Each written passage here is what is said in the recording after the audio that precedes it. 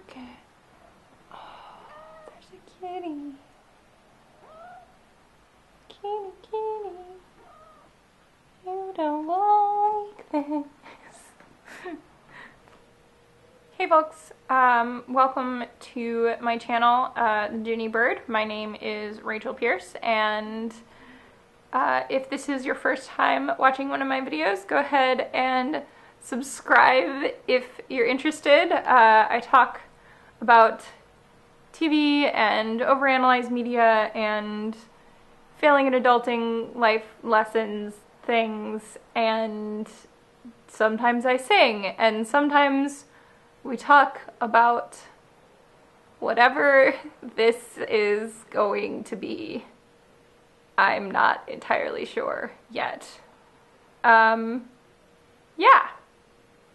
That. To tell the truth, I really don't know how to start this video.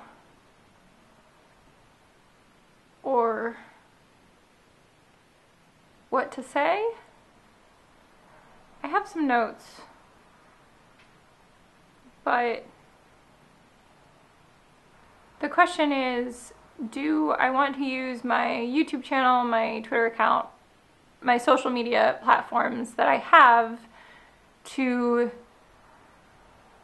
be politically or socially active? And I've been thinking about this for weeks now, and I still have no idea. I feel like I'm at a decision point in my channel where I could go and be socially and politically active online on the internet and just see what comes of that and see how people respond to that and be okay with whatever they say and whatever they respond. But I also feel like I could very easily just not. I love spreading hope and positivity, and that's what I want a lot of my channel and my brand to be. So why bother with the political stuff? Why not just be super positive and kind of like escapism, but with YouTube? That would include never mentioning politics, never talking about things that could potentially be controversial, and only talking about, I don't know, I guess that's part of the issue, is that so much of my life and so much of the things that I think about and I think are worth talking about are things that are political or controversial in nature. And the truth is that I'm scared to put any real opinions on the internet.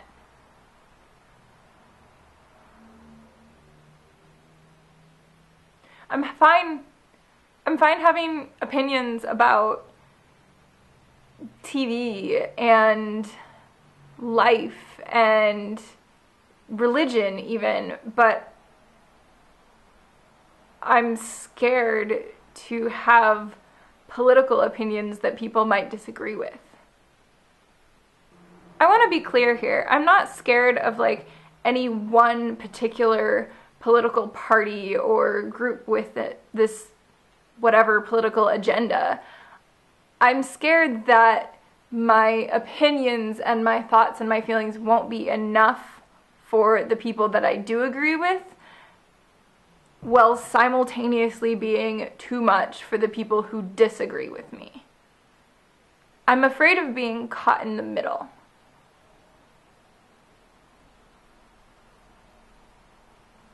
Because I was raised in a very conservative household and now live in a very liberal environment. And it's allowed me to be able to see both sides of almost every issue. I don't always agree with the reasoning that I see, but I can always find the reasoning that whichever person I'm disagreeing with has. There are so many issues where I am more moderate than so many of my friends, especially my online friends, while also being much, much more radical than my family and then other people that I interact with on a day-to-day basis and love so much. And I think that that's the problem, is that I love people on both sides. I don't know that problem is really the right word for that. I'm scared of being ostracized, and I'm scared of not being approachable, because that's what I really want.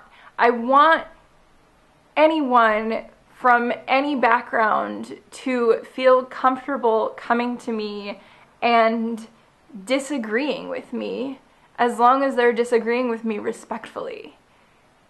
I want so badly to be able to have conversations with people. And I don't want to create an echo chamber for myself where the only people I'm having conversations with are people that I agree with. I want to be able to respect people and respect that they don't agree with me. And that's not something that I've seen a lot of online. And honestly, it's not something that I've seen a lot of in person either. What I want is to create a space where we can have a discussion and a conversation regardless of our opinions being different. I don't know if what I'm envisioning in my brain is actually possible. And I don't know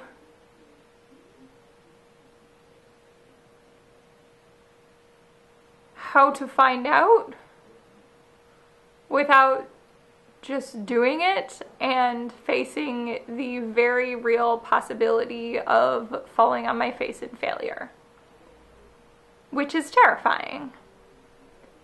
But I also feel like I need to try. So to close out this conversation, I would love to hear from you guys. I always love hearing from you. I specifically want to know if you think that you could be friends with someone that you disagree with. And to what degree you think that you should agree with people who you are in relationship with. Because I definitely think that, yes, you can be friends with people that you disagree with things on, but there's also kind of a line. So can you be friends with people that you disagree with, and where is the line of agreement that you must agree on these things in order to be friends with someone? Be really curious to find that out from you guys. Yeah. So it's been so lovely talking with you today, and I will see you guys next week. Bye.